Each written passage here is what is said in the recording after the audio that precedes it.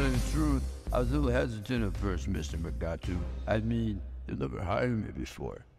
And I've been around. For ages and ages. You've been around for a long, long time, and they never wanted anything from you. And now you're retired. I can't have you. And it's funny how it switches like that. But now the forbidden fruit must be tasted. Well, what Maury told me what you're willing to do, Todd, are you not aware that I get farty and bloated with a foamy latte? My mistake, Shackleville. Your mistake indeed. Look at my boobies, Todd.